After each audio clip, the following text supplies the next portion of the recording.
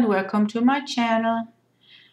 Today I want to make a lampshade from a tray mold. So therefore I put some glass bits with some gold glitter in clear resin, and now I'm trying to make my design in the mold.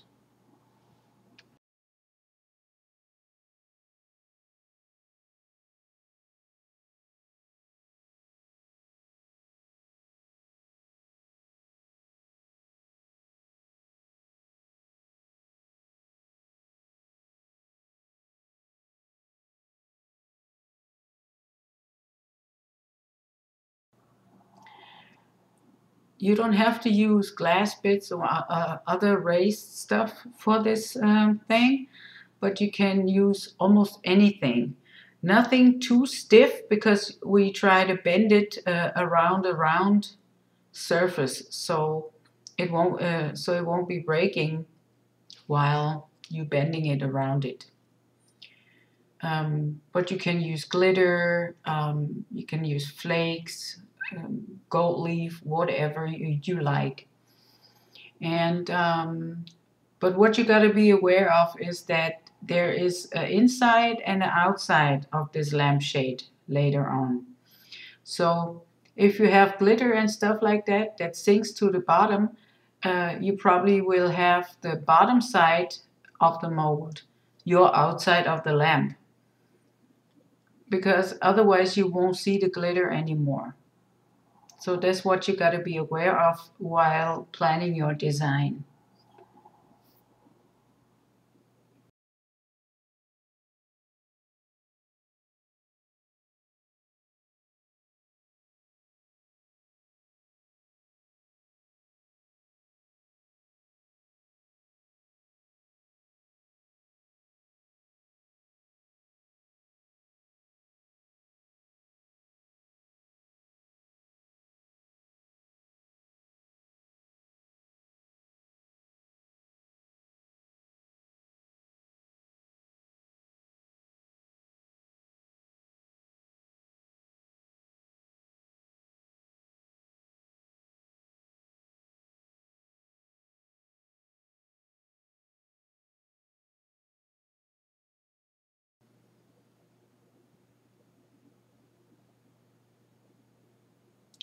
So I take some clear resin to pour right beside the glass bits, so the color won't be bleeding too much into the glass stones. But that didn't work at all. So, yeah, but you'll see later on.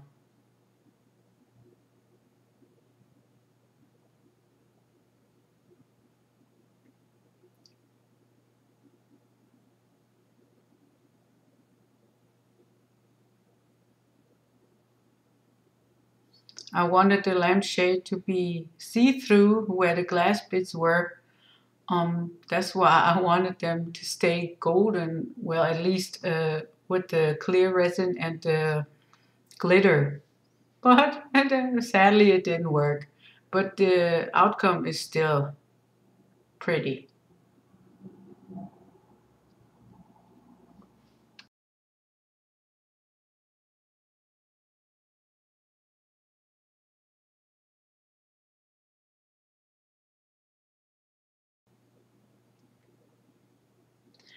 I mixed up some resin with red mica powder because I wanted a red lamp. So I'm just pouring it beside the clear resin to get the effect that I wanted. But like I said, it didn't work.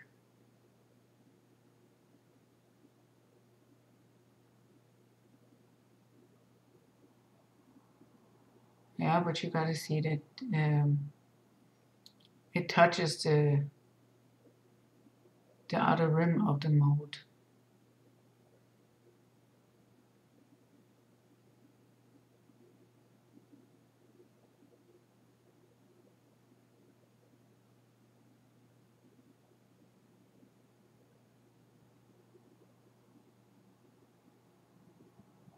And again around. So I leave a little space for the clear resin that I have.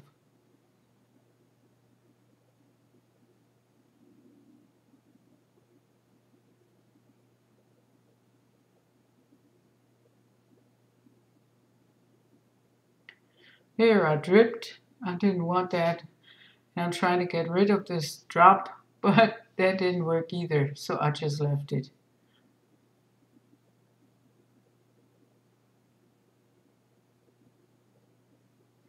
And then I mixed some clear resin with the red color and some red glitter and poured it in between because this is the part I wanted to have see-through also.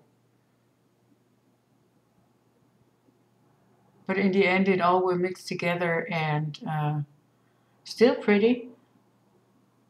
But I wanted to achieve some see-through windows on that lampshade. Didn't work. Well, resin has its own mind.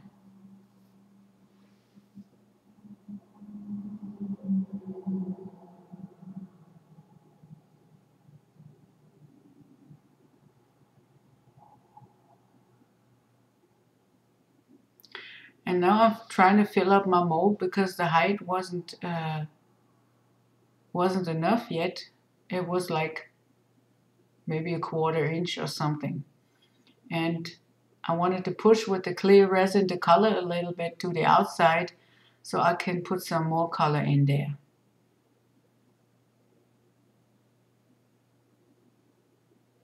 So I'm pouring from a higher height to push the color outside.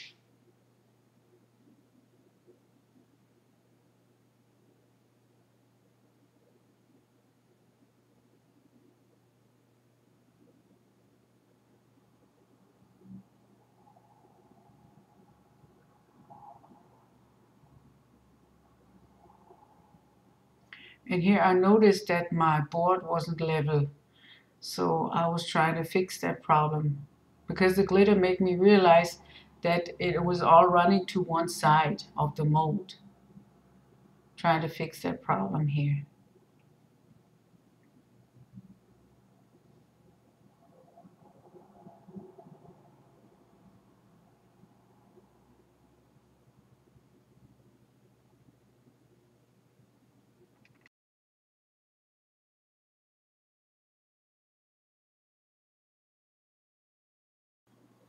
And here you can see that the colored resin still went into the glass bits, and now I'm trying to stir it around to make it look more even, that it goes through the glass stones on all the sides.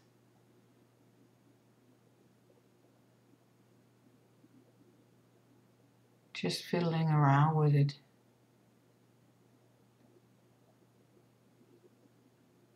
Still wasn't level. But now I got it.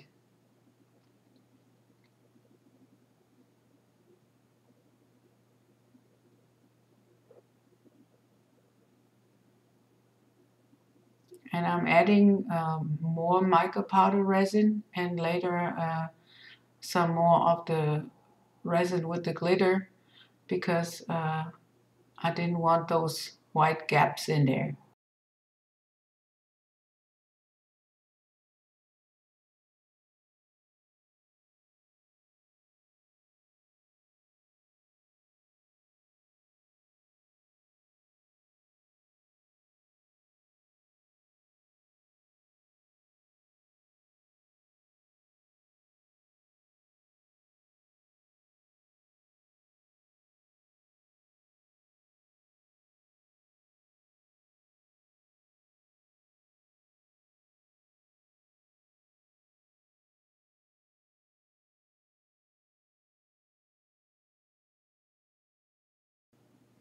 As you can see, the mica powder didn't really move until then, and I was trying to figure out whether I have to mingle with it or not, but I just left it and it did the thing on its own.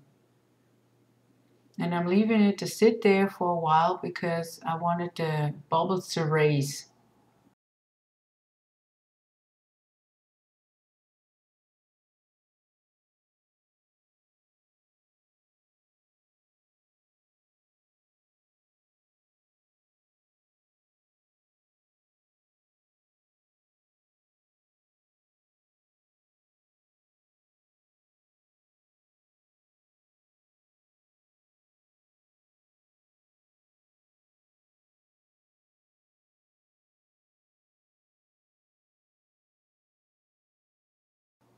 Here I use my little torch to just pop the bubbles. But y'all gotta be careful with the torch because you can easily burn your mold or your resin. So be aware of that.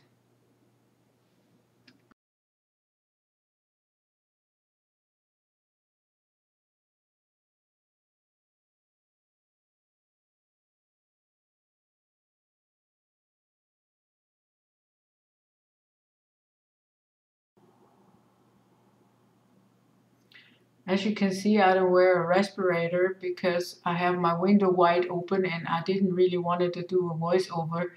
But my camera deleted all the footage that I was talking about on the video, so I had to do it like that.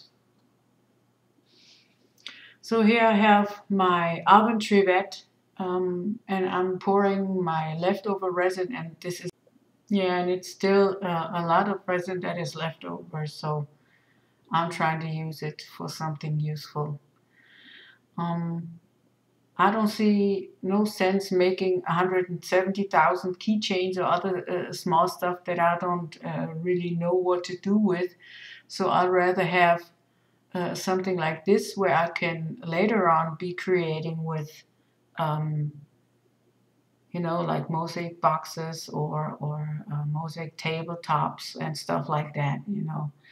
And those crevices are so small, you get really tiny, tiny bits of resin. They have 6 corners. They're like a hexagon, and I like it. I don't really know what to do with them yet, but I'll figure something out. So here I'm still trying to fiddle with it, and you see the resin made its job somehow. It does anyhow what it wants to. And I'm just trying to press the glass bits a little bit down because I don't want them to be too raised.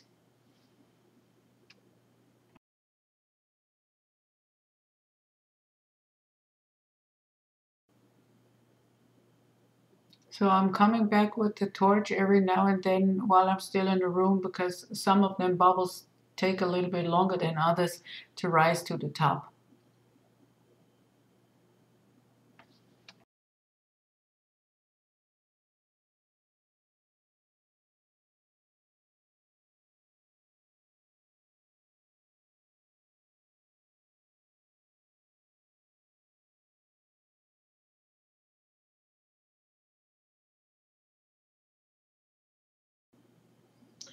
It is about 8 hours later, and I'm demolding my piece to wrap it around the glass vase I got.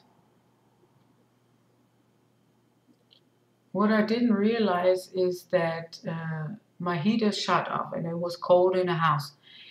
Um, Usually with my resin is 8 hours, then it's dry to the touch and it is cured enough to wrap it around things or put it in bowls or something like that.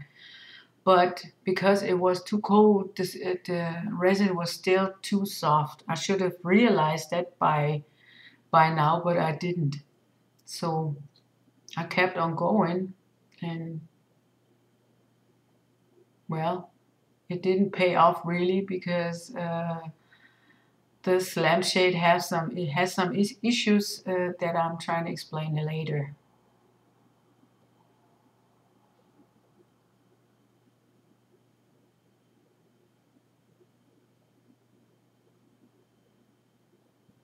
See, this corner was still too soft, so it stretched out. This is the glass vase. I'm trying to lay the tray mold piece around.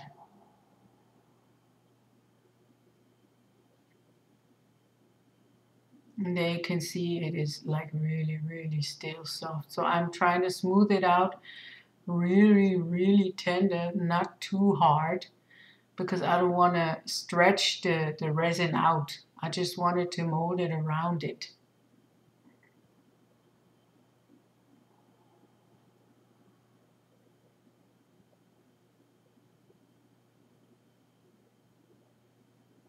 Here I got some painter's tape that I'm trying to put loosely on the edges. So if you pull it too tight, you will see marks on the resin if it's still soft as this one I have right there. Taking my gloves off because the painter's tape sticking to them like hell.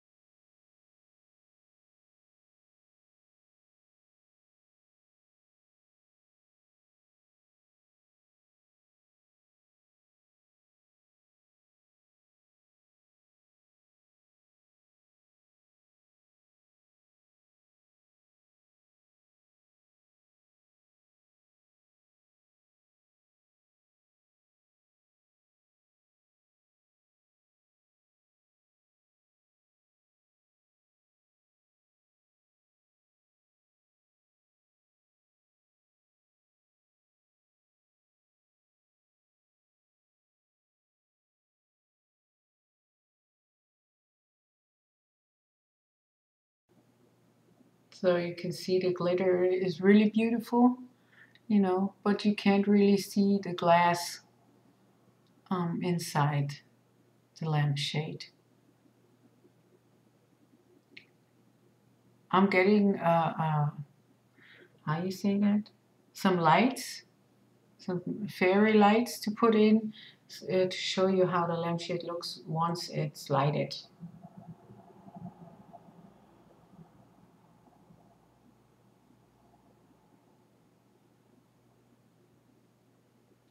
I didn't think the structure of the glass bits would show, but it does beautifully right there.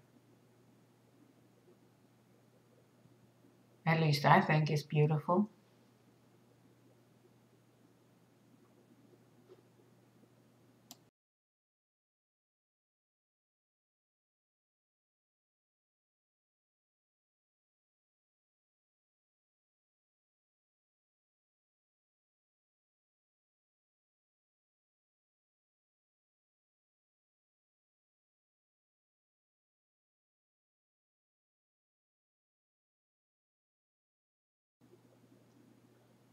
So it's in the morning now, and it's about like another 8 hours later.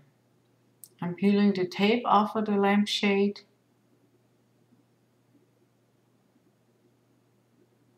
and it's almost finished.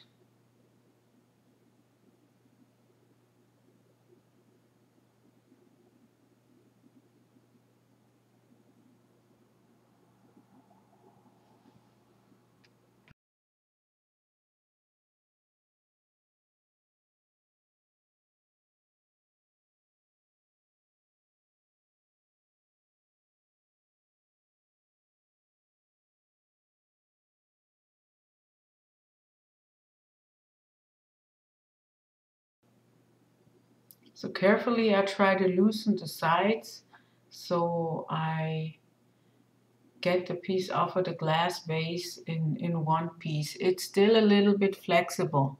It's not 100% cured yet.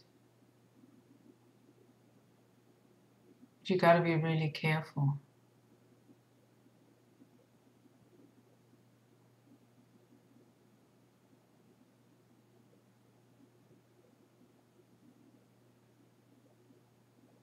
There, I got it loose on the one side now. Is the other one left, and then we're about to see the almost finished product, and it slides right off of the glass vase. I didn't use no oil or something like that when I was putting the resin around the glass vase. And here you see there's the resin, because it was too soft, it bent it inwards and left this not so beautiful piece of crumbled up resin there. But in the end, you won't be seeing it that much. And yeah, I'm not an expert. I just do that for fun. So bear with me. Maybe next time it'll gonna be a perfect piece. But this is how it's gonna be looking with some fairy lights in there. What's left to do now is that you glue the corners together so the lampshade will be more stable. And I'll do that with a little bit of UV resin, and this is the one I use, but this is not really a good one because it doesn't smell as bad as the other ones, but this one tends to yellow like really quick, and sometimes it doesn't harden at all. You know, if it's not curing, then it's not working for me. So for this resin, it's about 60 seconds till it's hard. But this is with every UV resin different. So it depends on what resin you use. You gotta check out the papers that you get with it. And now the other side, and then we are finished. I will show you some pictures of the finished lampshade with its foot and the light in there at the end. So some more light, and here it is. Thank you for watching, and I hope you all had some fun and got some new ideas, and I'm looking forward to making the next video for y'all. Bye bye.